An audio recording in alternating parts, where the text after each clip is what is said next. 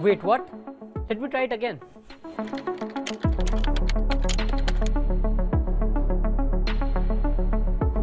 Well, seems like AI is not just shaping the future, it is now rewriting the history too.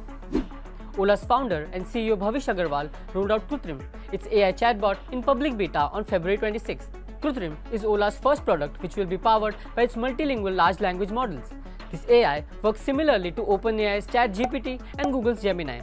This chatbot can assist consumers in over 10 Indian languages, including Hindi, Tamil, Bengali, Marathi, Kannada, Gujarati, and so on. Well, Krutrim claims that their models were trained on 2 trillion tokens with a focus on Indian data to grasp Indian culture and languages.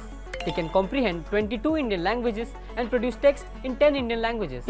Moreover, even at the launch event, Krutrim stated that their AI models surpass many open source models of similar data size in various industry benchmarks, including outperforming OpenAI's GPT-4 in Indic language tasks.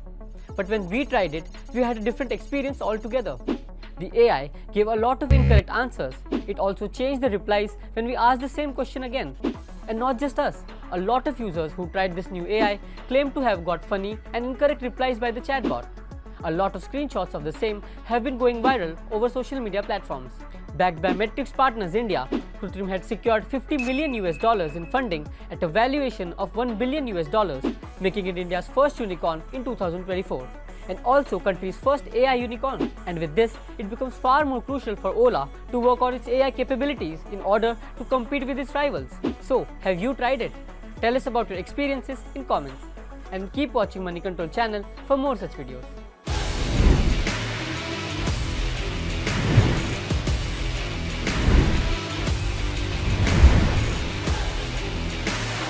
I looked up 5 balance sheets on Moneycontrol. I'll do it on the fly. This took me exactly 3 minutes thanks to Moneycontrol. First thing to come up is Moneycontrol. So I don't even have to scroll down to look at. I click and I get what I want.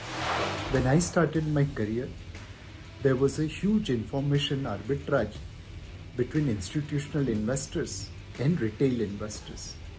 The arbitrage gap between institutional and retail investor has disappeared, mainly due to Moneycontrol.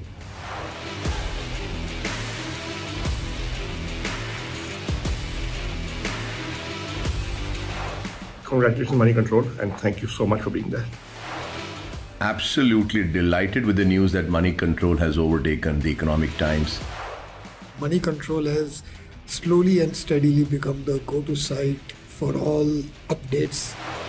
Moneycontrol has good ideas, detailed ideas, stock specific ideas. Life of the market is Moneycontrol. In the sense that you get everything what needs to be known.